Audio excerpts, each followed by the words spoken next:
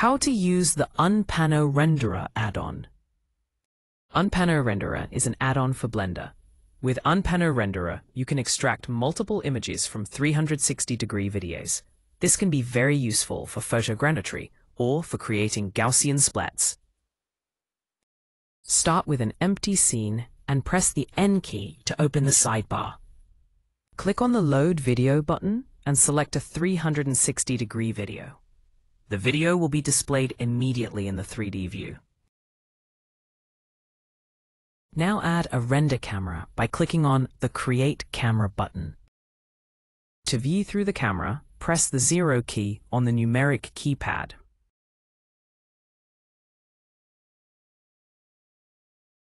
Now you can try out the different viewing angles by clicking on the corresponding view buttons.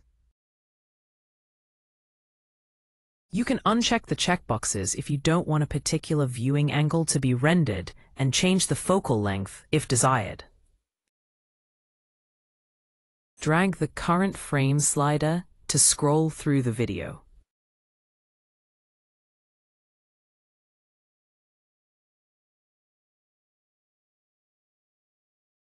You can rotate the panorama-video to align it or to better match the viewing directions.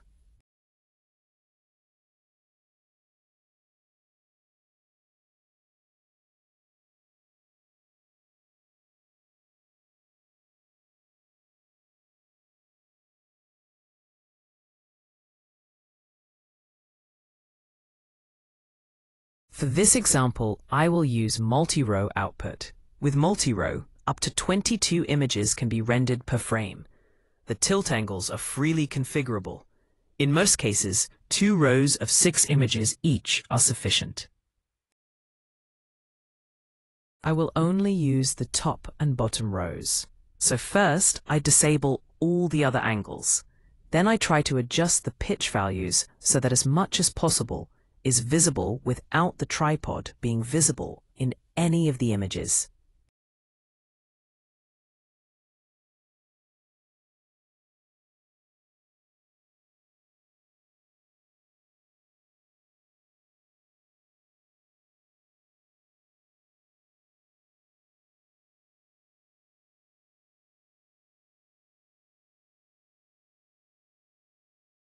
Once everything is set as desired, you can assign a name to the output and then click the Render button. An info window appears and shows the number of images to be rendered.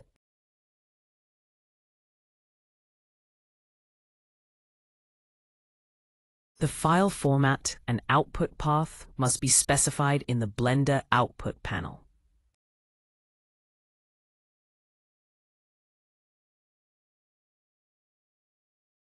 By default, UnPano Renderer only renders the current frame.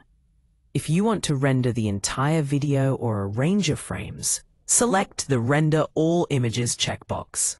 With Step, you can determine how many frames should be skipped. The process takes time, depending on how many images are being rendered. Please note that Blender cannot be operated or closed during this time.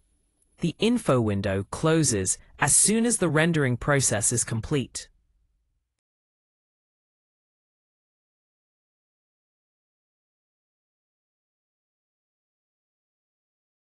And here is the result in post-shot.